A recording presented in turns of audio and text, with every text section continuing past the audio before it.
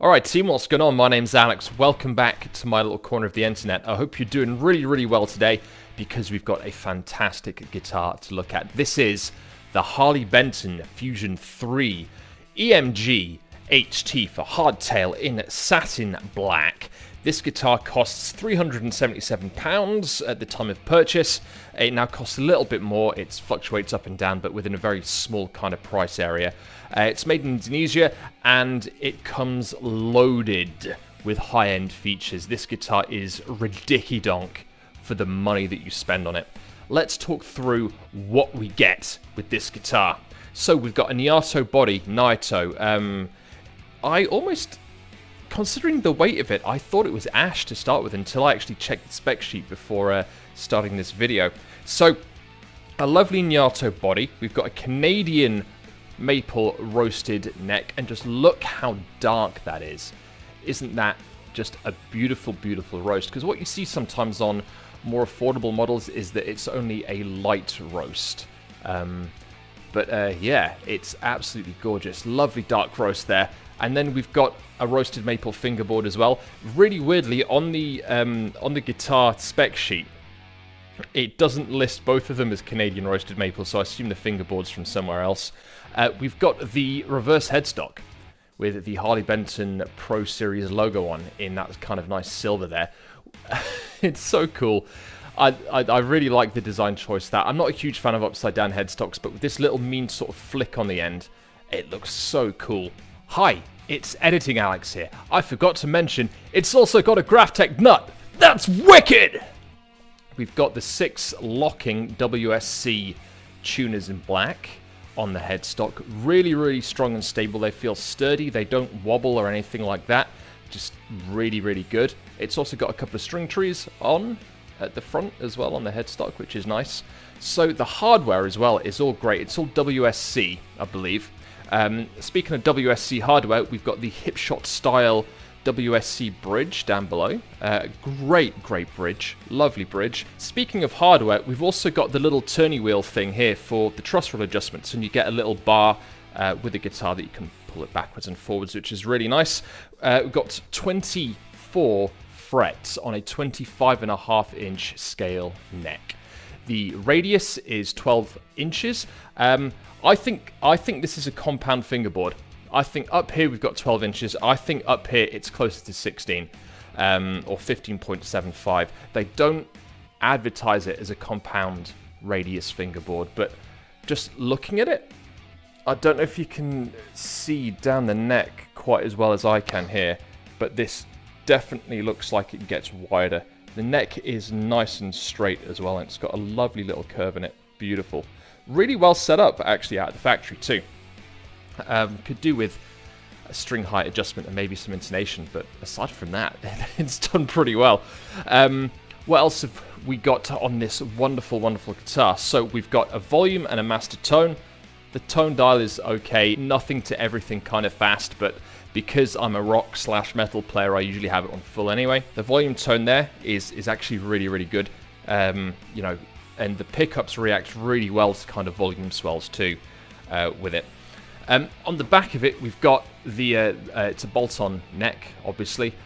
We've got a nice cutaway here, so you can get up to the top frets for some good old widdly, and you know, it feels really comfortable that you can kind of rest your hand there, and it's easy to get to the 24th fret. It's really convenient to get it like this and just go down the neck and what have you. Strap buttons as you do. The neck pocket cut is perfect.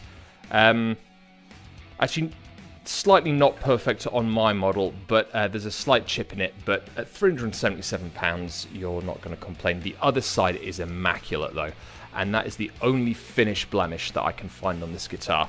It's superbly well made, superbly well. And then, of course, what I've not talked about yet, the pickups. We've got the EMG Retroactive 70s in this guitar. So these are active pickups.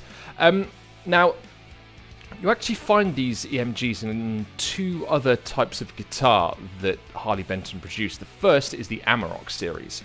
The second is the SC Custom Plus. Now, I didn't like those pickups in the SC Custom Plus. I thought they sounded too... I thought they sounded a little bit airy, and I didn't think they had much punch to them. And that isn't the case with this guitar, as you're going to hear in a bit with the sound samples. The frets are really nice and rounded off. The neck is super smooth. While we're talking about the neck, something I didn't mention earlier is that we've got fluorescent fret markers down the side. I'm not 100% sure if these are proper lumen layers or not. There is conflicting evidence to suggest yes or no. They look really good, and they do hold their charge, which is cool. The only thing that I would lean towards them not being full luminades is that perhaps the black bordering around them isn't as perfect as it could be. So you've got the lumen layers there. We've got the stainless steel frets too. 24 jumbo stainless steel flats. 24 stainless steel jumbo frets. Oh, it's also got a three-way switch, no push-pull. So, you know, there we go. The satin black finish is super, super smooth. Really, really smooth. It's going to pick up fingerprints, obviously, because it's a satin finish, but nothing a quick wipe down won't fix. I was debating whether or not to buy a Harley Benton Fusion 3 for a while, and even if this guitar hadn't come out, I don't think I would have bought one. The reason for that is I don't like the majority of the colours. The only one that I do like is the Trans Red Burst, or I think it's the Trans Red Burst, or the Red Flame Top. It's it looks really nice. It's got the roasted maple neck as well, which I also find really confusing, that some of their Fusion 3s have the roasted maple neck and then some of them don't. It doesn't quite sit with me. I'm not a big fan of Roswell pickups. I'm not a huge fan of the 2-point trem that the WSC make. And it just wasn't kind of my... It looks a little bit too much like a classic guitar rather than something like this that is more of a super strat. So who is this guitar intended for? Obviously, it's intended for the metal player. It's intended for the hard rock guys. It's intended for the players who don't seem won over by the more classic or out there colours of the Fusion 3s or the Fusion series in general. Especially with the addition of the EMG 70s, this is very, very much geared towards a modern rock and metal player. And in the comments on the unboxing video, there's been a lot of discussion about what kind of person this caters to and the kind of guitars it's trying to imitate. First of all, I think there are a number of guitars or brands that this tries to pull influence from. Solar, certainly with the reverse headstock. I know Washburn and a couple of others do them too, so reverse headstock isn't something necessarily unique to Solar, but the headstock kind of shape itself, especially with the more aggressive point that the Solar guitars have, that reminds me of the Solar guitars too. The roasted maple neck, 24 frets, and the shape of the body in general. This is Charvel DK24 territory here. It really, really is. And between the two, this is better. This is better than a DK24. At least the Korean one. I've not played one of the Mexican ones in a while. I mean, they're the same price. So the Korean DK24 is the red one, and with the ash body. This feels better than that. This plays better than that. And it's those kind of players that this is trying to target. The guys who aren't guys and girls or whoever, that maybe isn't bothered about a 2-point trem, that just want a big old riff machine. I talked about the Jim Root influence with the contemporary Telecaster from Squire video that I did a few months back. And this is kind of where this comes into it as well, that this is geared to somebody like, you know, who's a big fan of Jim Root, who's a big fan of Gajira, maybe a bit of Meshuggah, that kind of modern metal outlook, but still wants a relatively classic look. There's also, you know, targeting the market of, and I've completely forgotten his name now, it's the chap from While She Sleeps, I believe it's While She Sleeps, who got the black Charvel with the yellow pickup and the yellow logo on the headstock. Very much catering towards that kind of crowd, but for a much more affordable price point. And I'm really, really struggling to see why you would buy a £900 Charvel, but you wouldn't buy this instead. One of the things that I found with Harley Benton is that you should always buy the most expensive Harley Benton that you can afford.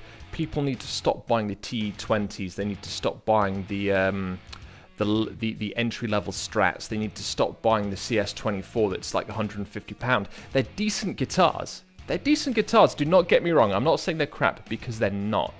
But Harley Benton shine with models like this. Now, I know you're all really, really excited to hear how this thing sounds. So what I'm going to do is, just like I did with a previous guitar video, because this caters to the modern player, I think we should use some modern technology to record some sounds. So what I'm going to do, I'm going to plug into a VST and Reaper. We're going to use the Crown amplifier from Audio Assault. It's $10 on sale at the moment. I'll link it in the description. It's usually about 40, and it comes with some preloaded IR packages and some built-in effects as well. It's like $10, which is fantastic. So we're going to use that into Reaper. We're going to do some clean sounds. We're going to do some overdriven sounds, and you're going to hear how this thing roars.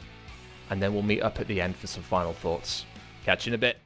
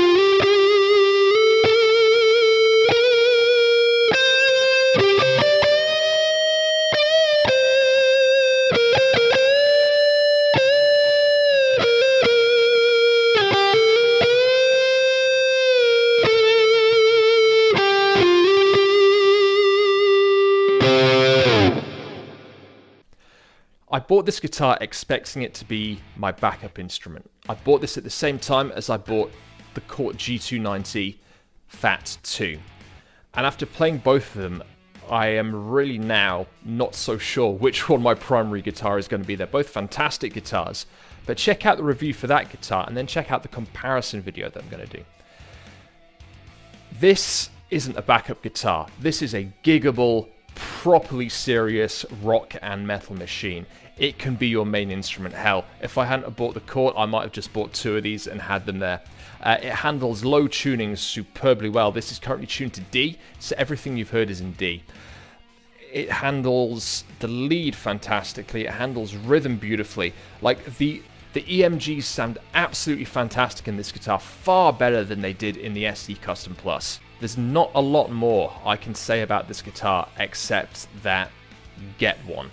Try it out. See what you think. Remember that Thomann do a 30-day no worries return policy, so you can try it out. If you don't like it, send it back, and then it gets put back into the system as a B stock so somebody else can get this guitar for an even more affordable price. It's brilliant.